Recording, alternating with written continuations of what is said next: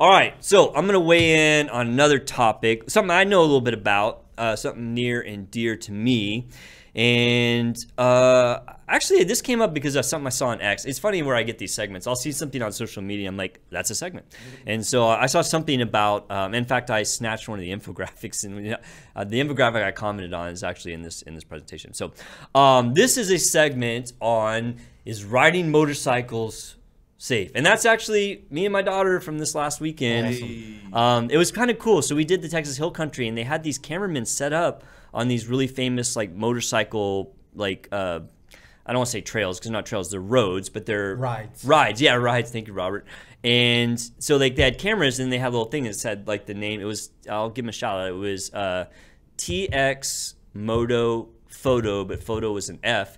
And so you go to the day that you were riding, and you it's had it by the type of bike, and so I found the picture, and you have to buy it, but the picture's awesome, man. It's like a great picture. Well, really, and to get that picture, you got to get a friend or and well, it was cool because like I saw them like way up in the distance, and so I elbowed my daughter, like, hey, thumbs up to these people on the side of the road. So it's like kind of a cool picture, right? I may get it framed. Anyway, so a surgeon reacts to, is riding motorcycle safe? And the answer is no. All right, segment over. Just kidding. But I got more information than that. Myth busted. Myth busted. You know, I mean, I am going to say that riding motorcycles is not necessarily a safe hobby. But there's a but. You can make it reasonably safe. Right. And so I've actually looked all this stuff up before, and I'm surprised I haven't done a segment on this in the past. Because this is actually really good information if you have interest. Now, let me ask you guys, either you ride motorcycles? I think I know the answer for you, Robert. You haven't, right? Because I've tried to get you to, I talked about you renting a trike or something. So my thing is, I've never really ridden them. And we'll talk about that in a minute. I'm not going to go hop on 635. Yeah, that would be, well, yeah, that'd be bad. Yeah, and so that's it's definitely a good fear, you know? Yes, it is a good fear. Unlike my roommate in college who actually totaled my prize bike in college. It was totaled by my friend. What did you say, it was yellow or it was gold? Yellow. It was yellow. It was Ninja, right? Arrest Me Yellow. Yeah, it was Arrest Me Yellow Ninja. I love that bike, dude. You know, it was so easy to like pick up girls in college with that bike. There you go. There you go. And I know people that have done motocross. I mean, their kids rode a motorcycle before they rode a bike. Yeah. You know, like a real bike or whatever. Right. How long have you been riding? Well, I got my motorcycle license at 15 because you could get it back at 15. But I was riding for probably 3 years before that. Okay. So I've been riding, I mean, 37 years. Yeah. Pretty consistently. I had one stretch. So in my general surgery residency, I went to this very notoriously malignant, hardcore surgery program. And the guy that was the chairman, who was like enormously famous surgeon. Like, his name's Hermann, and I'm sure you guys never heard of him. But like in the surgery world, the guy's like, you know, Bldg. Right. He's like up there. The hard guy. He said if he ever caught any of his residents on a motorcycle, he would fire him on the spot. So I sold my bike before I went to residency, and I didn't buy one when I was up there, but so for 5 years I didn't have a bike. Well, it was a little longer than that. Right. What about you, Travis? You ridden a motorcycle? I've never. Well, so I've ridden a motorcycle like as a passenger. Never as a passenger. Yeah, okay. Never driven one myself. But gotcha. As a kid and as an adult, I'm not gonna lie, like a young adult, I used to always want a motorcycle. Yeah. And I still kind of do to this day. I always say when I get married, I'll get we're gonna talk about the right way to do it. Because I've pulled all the data on this, and it is a little scary at first. And I'm gonna throw up the infographic that kind of spawned this segment. Can you throw it up there, Travis? It's basically talking about the fatality rate per 100 million passenger miles, and so this is in data type format. But the take home from this, and this one's kind of extreme, but the take home is that if you're riding a motorcycle, you're 28 to 40 times more likely to die than if you're driving a car. Okay, that's a pretty big number. Okay, statistically, it's very dangerous comparatively to other forms of travel, and of course, the question is why, and it's obvious you're not protected. Right. If you get hit in a car, like the chassis and the frame of the car protect you from getting squished. In a motorcycle, you have no such thing. Right. But there is good news. There is a way to decrease this 28 to 40 times more likely to die down to about 4 times. So you can dramatically decrease that risk of death. And the way you do that is to understand the statistics behind motorcycle crashes, what causes them, and what are the circumstances that involve motorcycle fatalities. And this data is readily available, and I've pulled it up multiple times. I think I did a TikTok about it. I don't know, 3 or 4 years ago, like before the show ever started. And so I pulled all that data, and I just pulled it again, and it hasn't really changed. So I want to go through it with you. So a little bit of background data. Every year in the United States, 4,000 to 6,000 motorcyclists get killed, about 80 to 100,000 injured. And the death rate has gone up. In the past decade, the death rate's gone up about 20%. I think I got an infographic if you guys want to see it. Yeah, here it is. So this has the injured and killed from the NHTSA past 10 years. So deaths are slightly rising, yeah, year to year. It's gone up about 20% in the last 10 years.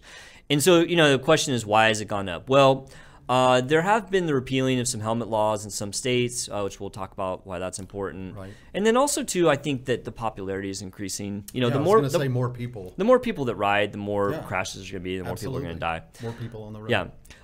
So what are the risk factors? Well, and you guys both just tapped on it just a second ago. Number one is either untrained or inexperienced riders. Almost 40% of motorcycle fatalities, the rider did not have a license. Oh. That's pretty high. I mean, most motorcyclists have licenses. Most people do. But of the people who die, almost half did not.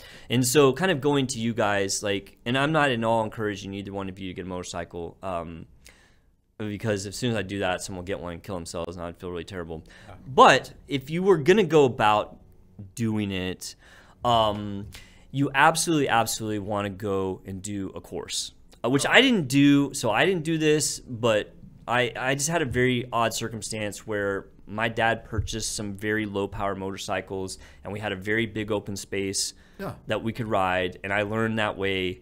And and I crashed a few times, but I crashed at low speed. Right. I wasn't in traffic. I was literally around no cars, and that's how I basically got the mechanics down. Right. And then I actually I got my original motorcycle license, which was kind of I think I was limited to 150 cc's when I was 15. Right. And then at 16 I had to retake the test to get the big boy license or whatever. Yeah. But if you're going to go about getting the license, there's a ton of courses out there. They supply the bikes. You don't have to have a bike, and it's like classwork and it's riding, and you go through these courses, and there's different levels of them to get the basics down and the intermediates, because it's just so important, because riding a motorcycle is not like driving a car. It is completely different. They're all for the most part standards, which I assume you know how to drive a standard. Yeah. Travis, can you drive a standard? This is a good question. Can Travis drive a standard?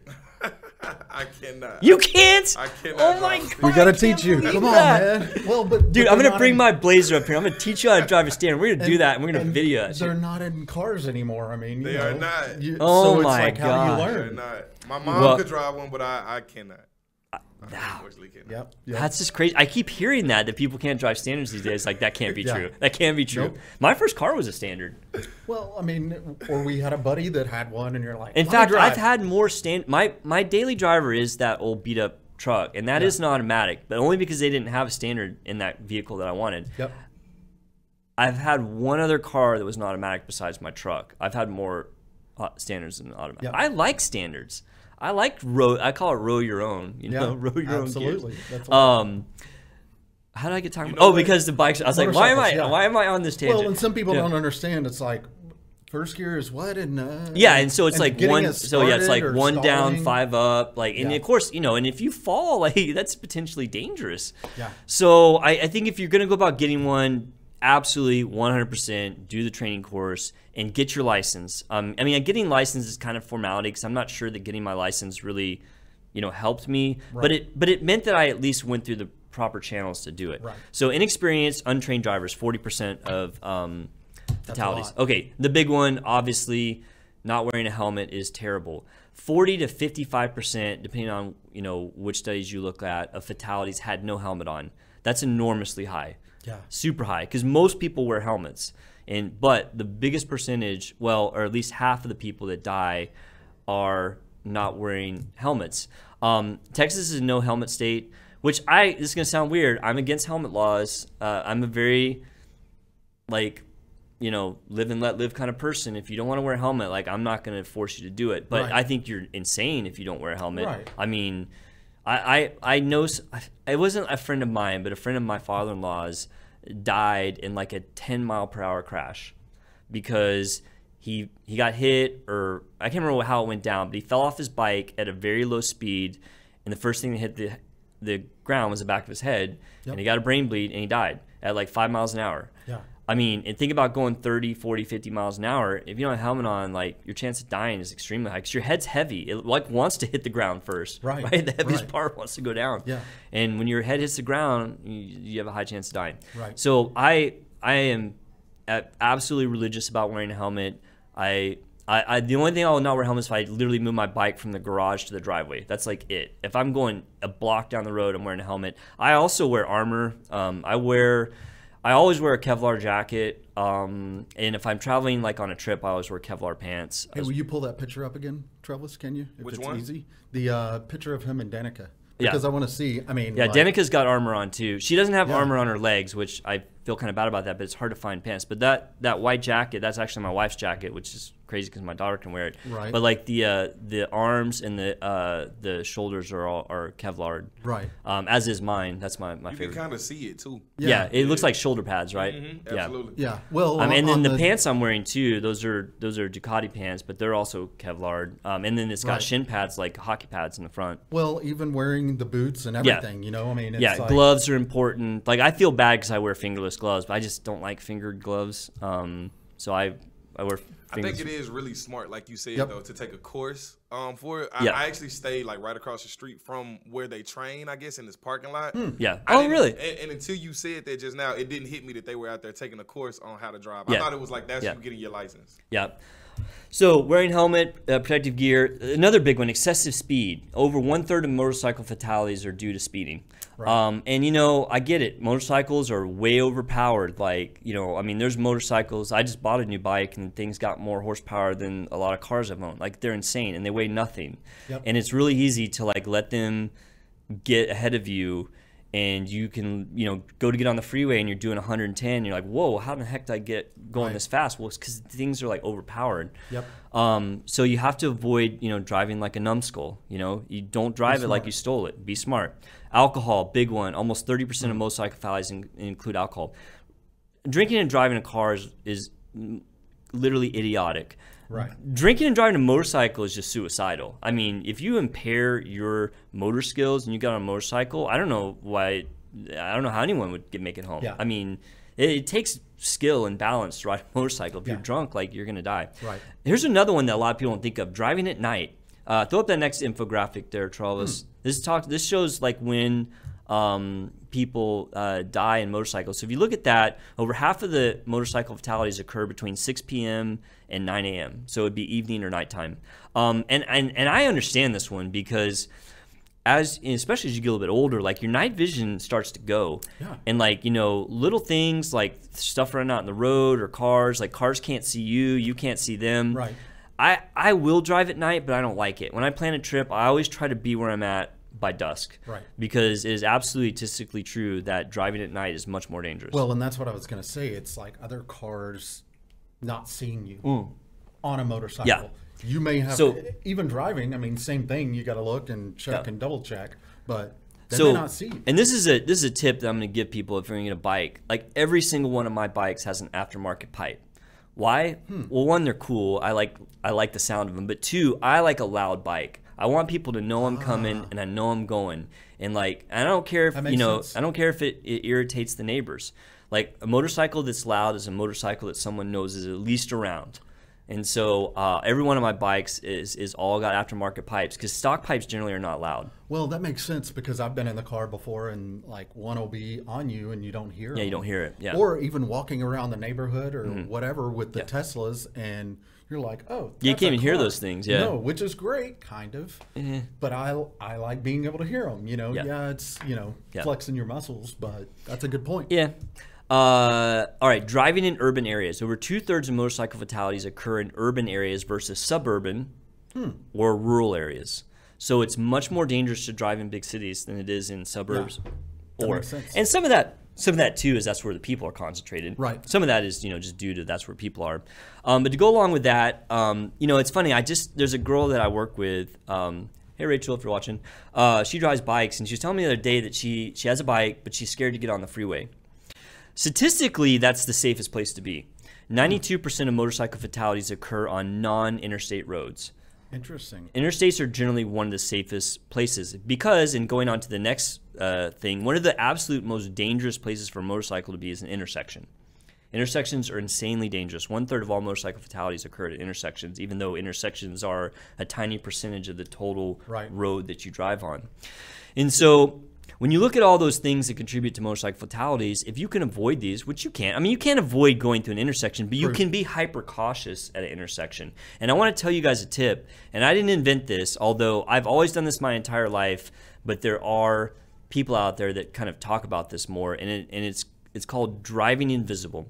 I literally drive a motorcycle like no one can see me. I always expect that someone's going to pull out in front of me. When I'm like going through an intersection, I always cover my brake. And so what that means by covering your brake is you have your hand on your brake and you're ready to apply it instantaneously. You don't have to like do the hand shift, and like you're expecting someone to pull out in front of you. You're always watching, you're always vigilant.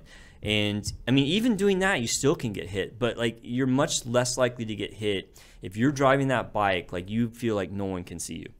And I've done that my whole life, and I mean, I don't want to jinx myself, but I mean, I have a pretty good track record. Well, and that's what I tell my kids, like, yeah, they're supposed to stop for you when you walk across the road. We're talking about something different. But it's the same principle. But expect them not to expect stop. the unexpected. So do not go across and think they see you. Make that eye contact. Yeah. Good job. I like it.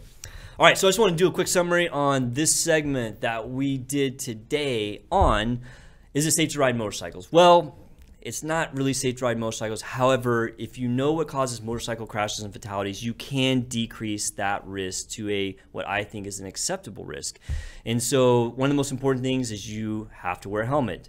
If you don't wear a helmet, your chance of dying goes up dramatically. Get a license and get properly trained. Inexperienced riders make up a huge amount of motorcycle fatalities. Avoid alcohol. That should go without saying. Driving a motorcycle under the influence of alcohol or drugs is a way to get killed. Avoid driving at night. That's one not a lot of people know about. Over half of motorcycle fatalities occur in the evening or nighttime. Avoiding urban areas if possible. About 2/3 of motorcycle fatalities occur in big cities versus suburbs or rural areas. Avoiding excess speed. Motorcycles like to go fast, but about 1/3 of all motorcycle fatalities include excessive speed. And then finally, having extreme caution in intersections. A lot of motorcycle fatalities occur at intersections, even though that's a small percentage of your riding time. And the final tip is, if you're going to ride a motorcycle, drive like you're invisible. Act like no one can see you. Anticipate that everyone might be out to run into you. And if you're that vigilant, you can make it pretty safe. So good to hear. I like that. I'm going to remember the driving invisible. That's a cool thing. I wish I could say I invented that. And I didn't hear about that before I kind of came up with that. Yeah. But then as someone, I don't know if I would have called it driving invisible. I would have said drive like everyone's out to kill you. Yeah. But then I saw a video of somebody saying drive invisible. I'm like, oh, that's pretty. I should have done that video 10 years ago. I'd be rich or something. So. Smart.